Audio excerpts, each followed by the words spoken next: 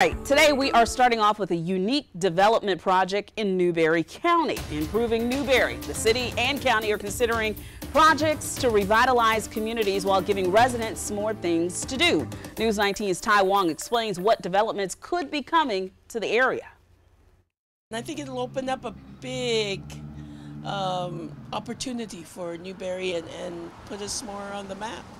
Liz Rivera is excited to see what city and county leaders could be doing to revitalize Newberry. This would really bring in a whole different group and possibly residents. Mayor Foster Senn says some of the projects could include an expansion to the recreation complex, building a bigger playground and more walking trails. We've had improvements to first responder facilities, modernize those. We've had water and sewer improvements around the county. We've had quality of life improvements. Another project, an amphitheater. So I think it's going to be great not only to expose the community to artists coming in to perform on the stage, but also provide a stage for the local artists to perform. Robert Matheson lives in Newberry. He says these projects will bring more people to the city.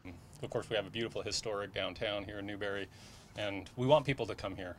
Newberry is an arts destination, and we're an art town, and we want to promote that. Projects are funded through the capital project sales tax, a 1% tax all residents pay. We're each paying a little bit when we go out to eat and maybe shopping. Then it adds up over the course of time, and we get some nice things that we all need as a community. Reporting in Newberry, Tai Wong, News 19 WLTX. The county's Capital Project Sales Tax Commission will decide which projects will be on the ballot by early May. Voters will then pick which project they want during the November election.